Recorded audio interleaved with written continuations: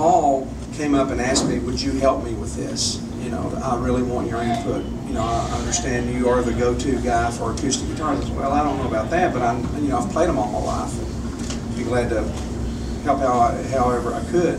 Knowing his background and knowing how great, you know, his electric instruments were, I know, you know, I told him, I said, they got to play good, look good, and sound good. They're doing something that's important, I think. Like, to have an organization with the resources and the skills that are available, to bring all of that to bear on the acoustic guitar can only be good. Yeah. For all of us.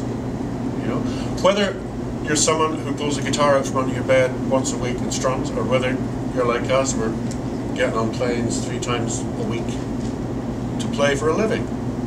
These are tools, regardless of whose hands they're in. They're tools for making music. They're tools to communicate between people, whether it's between musicians on a stage and an audience, or whether it's friends sitting around a bonfire.